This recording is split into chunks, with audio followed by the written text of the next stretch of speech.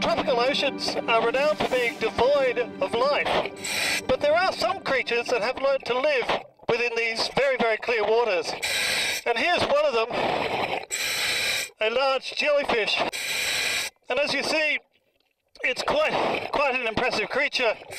It's got a bell that has muscles that are powering and pulsating so that it pushes itself along.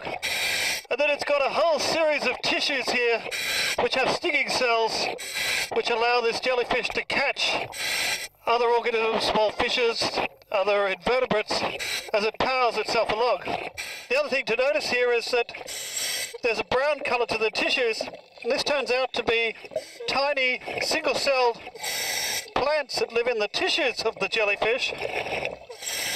And through that symbiosis, the jellyfish is able to capture the energy of the sun.